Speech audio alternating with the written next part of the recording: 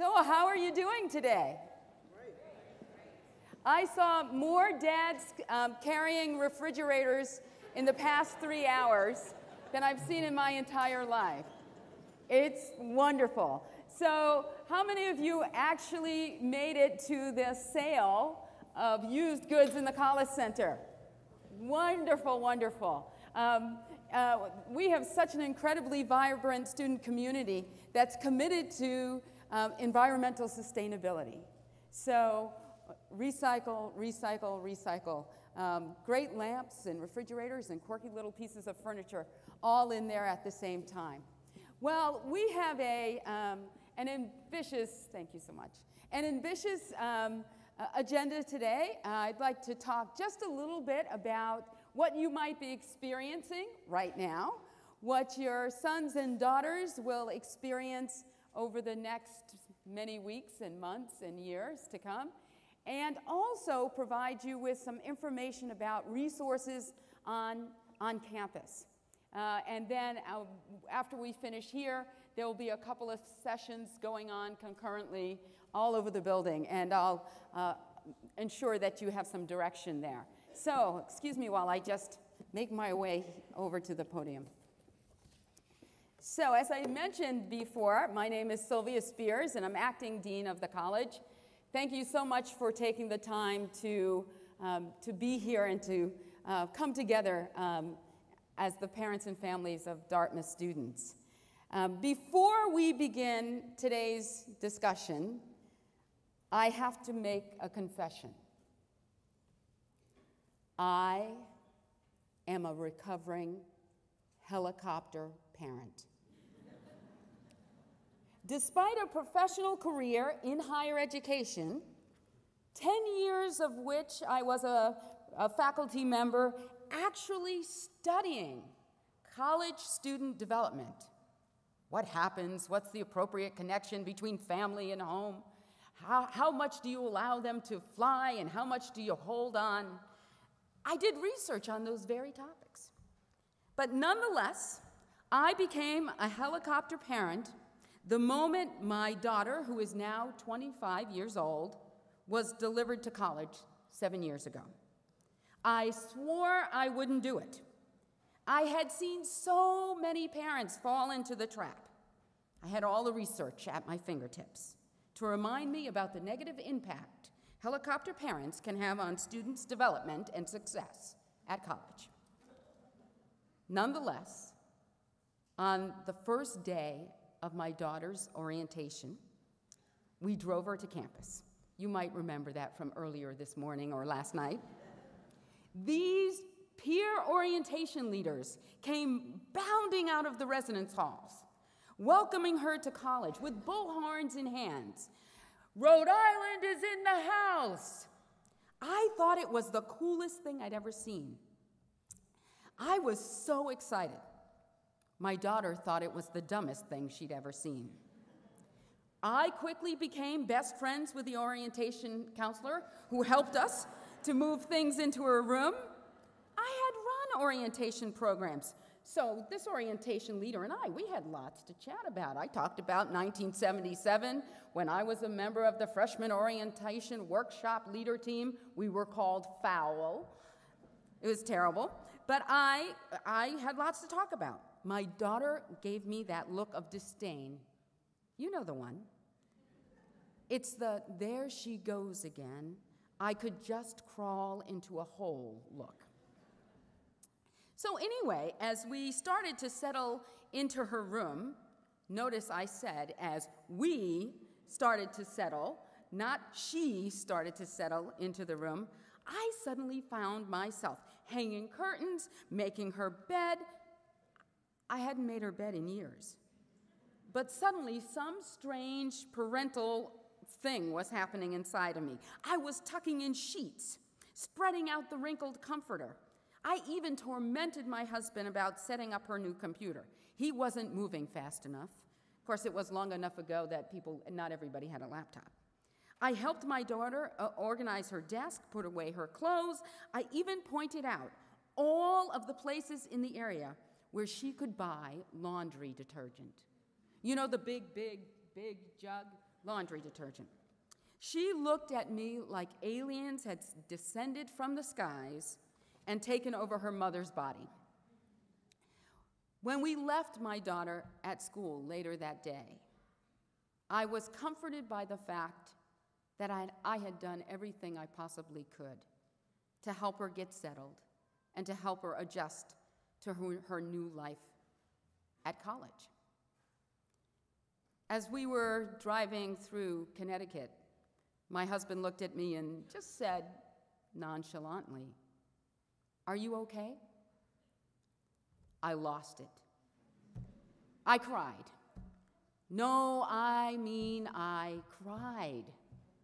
All the way through Connecticut. That's a lot of crying. In that moment, I bounded into the full throes of becoming a helicopter parent.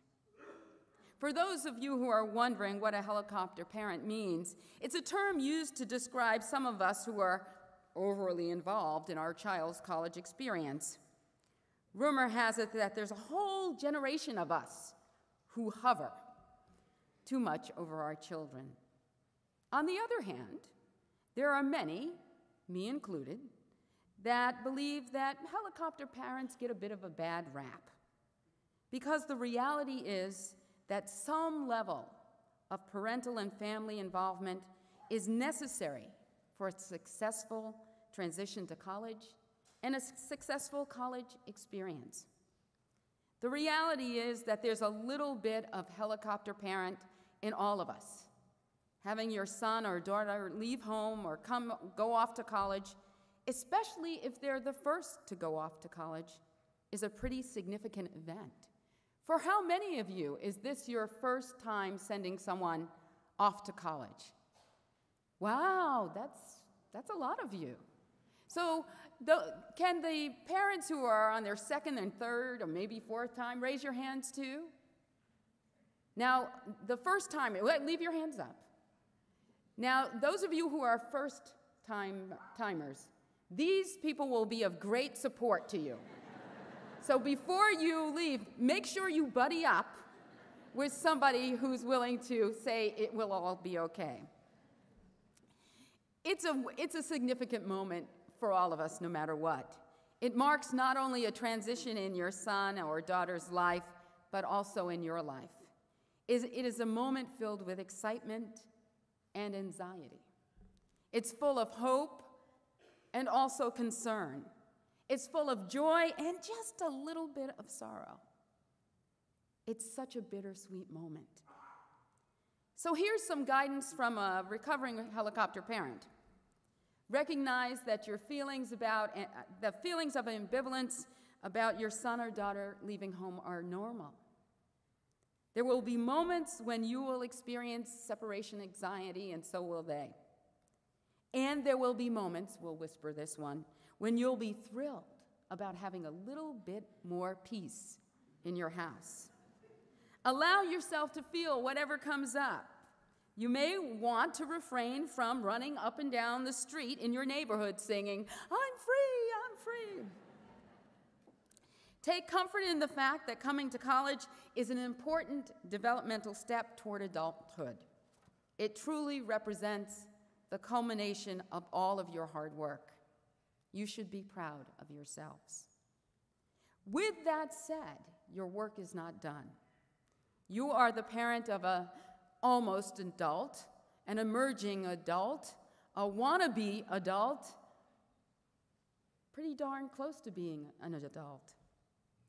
He or she will still need your support and guidance, even when they sound like you can't possibly understand what's going on for them. Here are a few of the messages you might hear.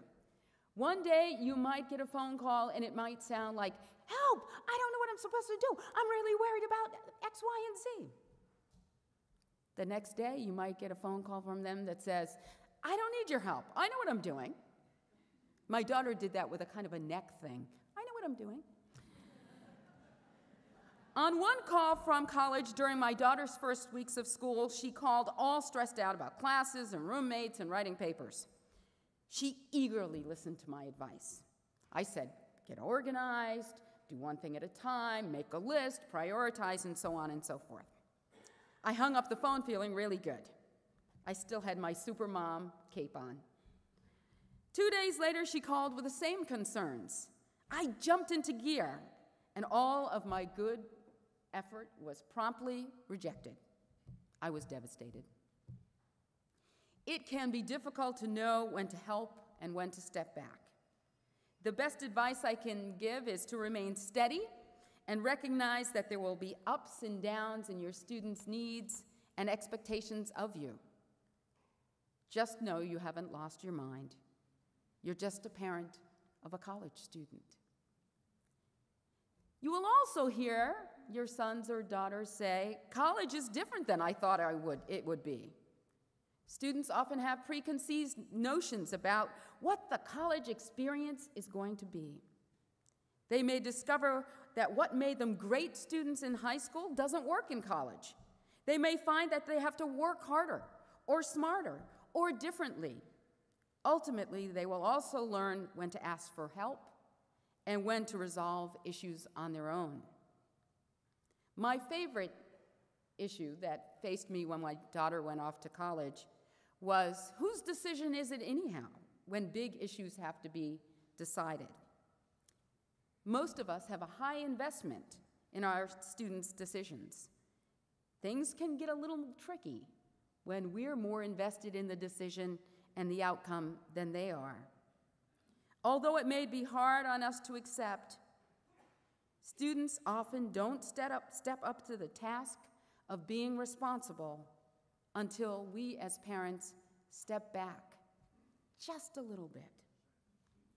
Taking a step back can be scary because there's no guarantee that your son or daughter will assume full responsibility or that they'll make the same decision that you would. But be courageous in helping them to develop their decision-making skills. You might also be pleasantly surprised when they land on the right decision without you having to say a word.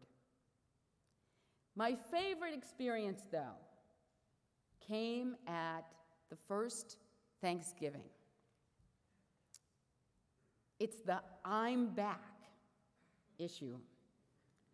Just when you've settled into life, minus one son or daughter, and you have it all figured out. You've got a new rhythm, you have a new way of being, you've got a little free time, you don't have to fight over who has the car keys, and all of a sudden they come back for school break. The first visit home from college is usually a joy for the entire family. There are those initial moments of excitement, the big family dinners, you know, the one where you pull out all of their favorite food. And don't forget the piles of dirty laundry will come home as well if you're close enough that they can pack up a whole suitcase of dirty clothes. You will inevitably think all the rules of the house that were intact when they left are still the same. The problem is, it's likely that they'll have a different perspective as they try to assert their newfound independence. I encourage you to work through it. We have no choice. Talk it out, come up with some new norms that honor your family's needs and recognizes your son or daughter's growing independence. Despite all the challenges that might come with the transition to college and in the next 4 years, recognize that your sons and daughters are growing in incredible ways. They are finding their voice, developing independence, and truly becoming an adult. We can expect that there will be drama. And when drama ensues, consider the possibility that the situation may not be as bad as it sounds. Instead of calling the cavalry, listen, empathize, and find out what's really going on. Embrace the change that's about to land at your doorstep. Remember that your child's collegiate independence is a credit to you. It's the positive outcome of all of your work. The reality is that your sons and daughters do not need you less. They just need you in a different way. So my best advice, parent to parent, is to give your child two things: roots and wings. Roots to help ground them in the stability of what they have known and are familiar with, the foundation. And wings, which will allow them to fly as they embark on this new adventure called college. I'll also offer something that I shared with parents last year. It's called the Parent Honor Code. The Parent Honor Code could be a mantra for any parent of a college-bound student.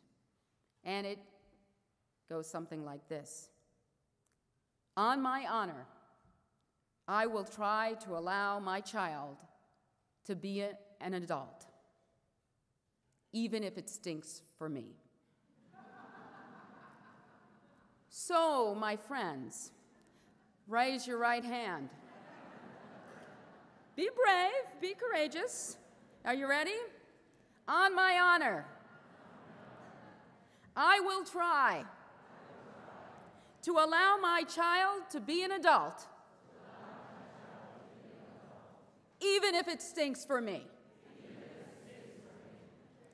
So now we have an eternal bond. We must do that. So now that you have a sense of what's going to be going on for you, for your sons and daughters, I'd like to share just a little bit about what we will do to ensure that your sons and daughters have support and are successful at Dartmouth. Even though we want your sons and daughters to have wings, they also need a safety net. And so here we go. So there are a variety of programs and a network for support that ensures success for your sons and daughters. We have a vibrant community of faculty, administrators, and staff who are involved in advising and supporting students. There are a host of resources at different locations that students can access, and we intentionally have a decentralized system that allows students to have many points of contact, because students' needs indeed change over time. Each first-year student is assigned an advisor from the faculty, but there are other sources of academic information and personal support. Some of that comes from department chairs, the registrar's office, other professors, trained peer advisors in the residence halls and outside of the residence halls, and the incredible staff of undergraduate deans. The Office of the Dean of Undergraduate Students seeks to support the academic success and personal development of undergraduate students.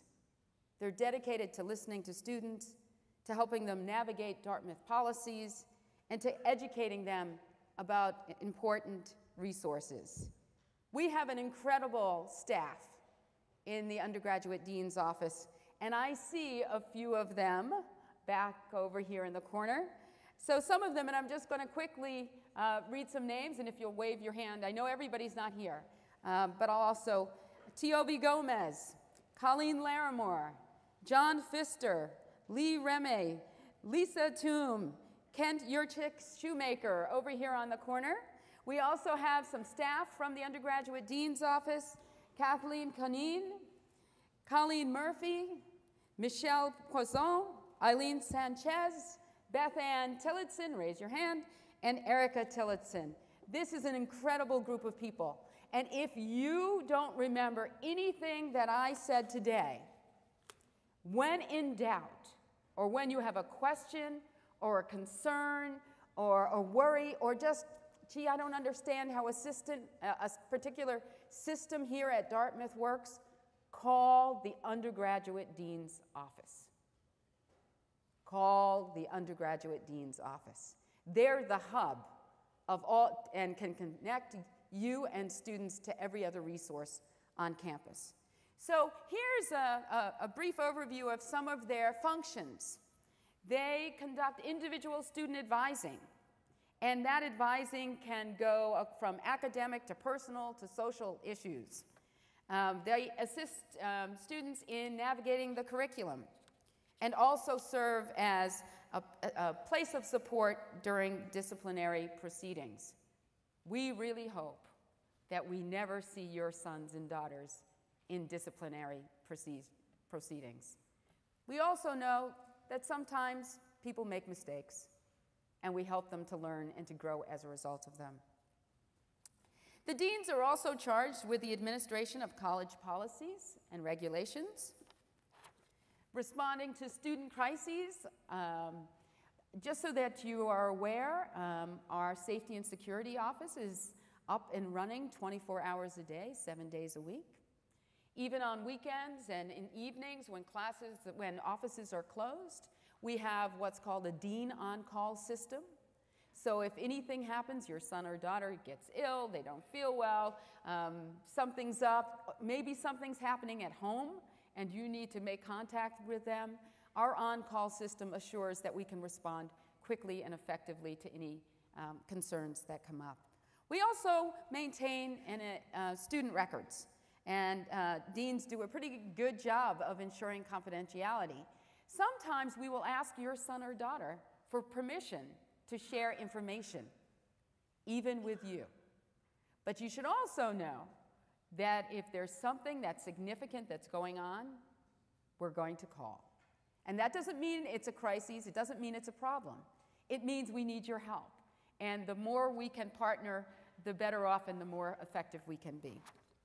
So what's the scope of work? If you looked at a dean's schedule in any given day, what would they be doing? Primarily, these things: academic advising, that's looking at course selection, academic performance, scholarships, off-campus opportunities, and so much more. They'd be advising students on hearings and petitions and appeals, some of the procedural issues of life at Dartmouth. They'd be doing major and career advising, usually as the first stop, because then we are likely to refer to our career services department who are specialists in that area. Personal advising, we also will help students work through some minor issues about roommate conflicts, financial matters, health concerns, and family challenges. If these things rise to a level that we think a higher level of counseling and support is needed, we'll connect them to counseling center, health services, and other people on campus. And of course, there are incredible outreach programs and groups. We have a Students Advisory Council for the deans, outreach programs like Deciphering Your Dartmouth that bring folks together from across the campus, support groups, discussion groups, and even this wonderful group of students called DOSCs, or the Dean's Office Student Consultants. See? Look at that. It's magical, isn't it? DOSCs are trained by the undergraduate deans, and actually they just did training a couple of days ago, and they provide peer advising. So just as you may have experienced in your life, sometimes students listen to students more than they listen to us. So we ensure that we have a good group of trained students who can provide some support as well. You'll also notice at the bottom of the screen, students can email ask311 with any questions. So that's the second thing I'd like you to remember. First, when in doubt, contact the dean's office and we can usually connect you to the right person. Second, if your son or daughters are curious about what to do, or they don't seem to know who to connect to, or they have a question, they can email ask311 through their campus email account, and they'll actually get a response. So one of the things I want to share before we close is what our approach is generally in the Dean of the College Division in working with your son and daughter. We really do see them as adults, and we will encourage them to stretch a little bit toward adulthood. So the role of the undergraduate deans is to help students function responsibly and independently, to locate appropriate resources, to be able to access information as they need, to act appropriately in addressing their own concerns and interests, and to assume the right level of responsibility as young adults. So as we partner, what are the things that you can count on us for? You can count on us to listen and support your sons and daughters. You can count on us to help them to learn to problem solve on their own with support. You can assume that we will work to always connect your sons and daughters to resources. We'll encourage students to seek guidance from you. Sometimes they're going to ask big questions, and the undergraduate deans will say, what does your family think? Have you had a conversation with folks at home? Because sometimes it provides good balance. We will encourage them to foster independence, and we will communicate with you when we really think it's important. What we won't do, we won't go knock on your son or daughter's door to wake them up and tell them to go to class. Now, if you want to make an arrangement for the phone call that's going to come to them to ensure they get up, feel free. I might suggest that that's not exactly how we envision fostering independence. But I do know sometimes that might be necessary too. So some of the things that you can do are the same things. Listen and be supportive. Help your son or daughter to problem solve on their own. Encourage them to use the resources. All I want you to do is to reflect on, and I probably shouldn't say this too loudly, but reflect on the resources that you're pouring into Dartmouth College to ensure that they're successful. Make sure your sons and daughters get their money's worth. Encourage them to seek resources, ask for help, ask questions, and there is no dumb question. One of the things that I've observed about Dartmouth students is that they all are on the ball all the time. And they don't like to show that some days they're not sure. They're supposed to be not sure in their first year here. So encourage them to use the resources that you're paying for. Offer guidance and support, especially when it's asked for. You'll find it's more effective then. Foster independence and communicate with the deans when you need to. So those are some of the resources that we bring to bear. And I hope you will encourage your sons and daughters to use them. So I want to just reflect back on this concept of roots and wings. Remember that they need your support. I think the motto for today's session was partnering for success.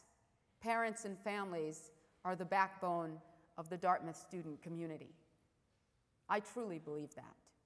Their success happens because of you, and we do all we can do to partner with you to make sure that that happens. So, we're going to move to the next portion of today's program, which will provide you with an opportunity to touch base with colleagues from a range of departments in concurrent sessions that are happening throughout the building. They're happening from 3 to 4 and also from 4 to 5. In addition, we are so thankful to the Dartmouth Club of the Upper Valley and the Alumni Relations Office for hosting a resource area and a little bit of refreshments in the building at what we call the Top of the Hop, featuring colleagues from a range of student affairs departments. If you don't have a copy of the schedule or if you need assistance navigating the building, there are some wonderful folks in the back of the room wearing green t-shirts. They are our Green Key student staff, and they will assist you to ensure that you get to the place you need to and that you indeed have the information you need. So as we close, congratulations to each of you on the incredible triumph you've just completed today of having your sons and daughters safely tucked into their rooms. It will be an exciting fall term. The class of 2013 is especially fortunate because their orientation and their experience over the next 2 weeks will be wrapped around President Kim's inauguration, which is going to be just fantastic. So to watch President Kim and this incredible class of 13 and transfer students and study abroad students come together and launch the next phase of what it means to be at Dartmouth is going to be so very exciting. Have a good day. Enjoy your time here, however short it may be, and take care. Thank you. Thank you.